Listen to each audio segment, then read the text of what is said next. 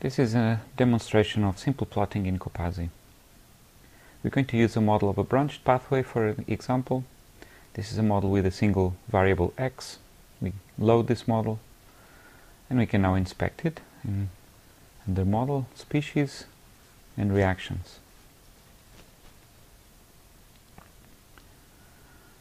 We are now going to run a time course of this model. So we go to tasks, time course, and now we want to see a plot of the variable long time. So we go and select the output assistant. The output assistant has a number of plots already predefined, so this is a way of creating plots that are predefined in a simple manner.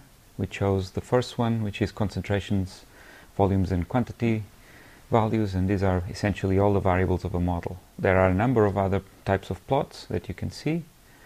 Once you select the right one, we press create. And now we can go and run our model, pressing the run button. When we run, immediately a plot appears with a time course, and you can see this plot. The cursor can go around, it has a cross and it has the coordinates of where the cross is, so you can actually inspect some values that way. Now let's look at another model. This is a model of a linear pathway with a positive feedback. We load the model. Now we can again see the model. There's a number of reactions like in the diagram.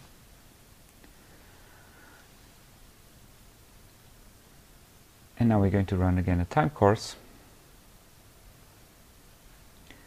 And once again we define the predefined plot of the variables a long time, run the model, and here we have the time course of the two variables of this model.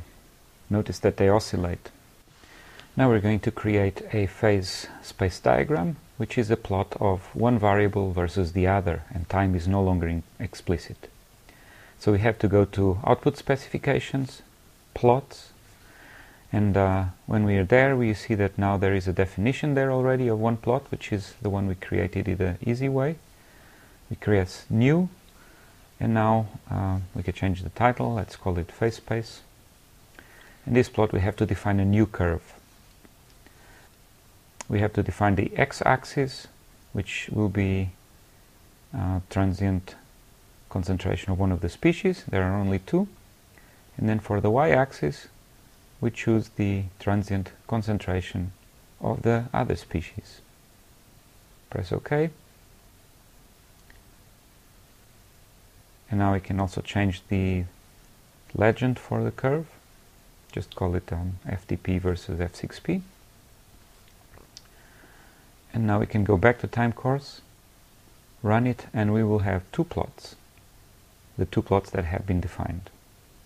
The second plot, the phase space diagram, has just appeared, and as you can see, it shows a spiral, which is the phase space representation of the damped oscillations of the model.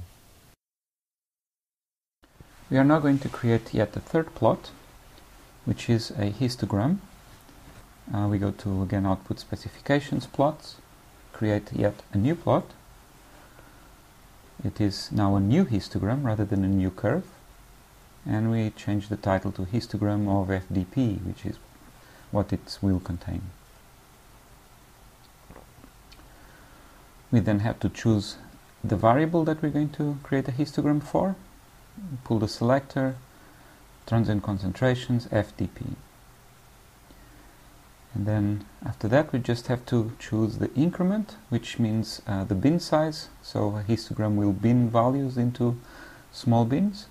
And we will make this a very, very small bin, given that the scale of the variable is also fairly small, 0.0001. Now if we go to time course and run, we will have a third plot appearing. In this case, the histogram we've just defined. And the histogram shows the distribution of values of FDP along the time course.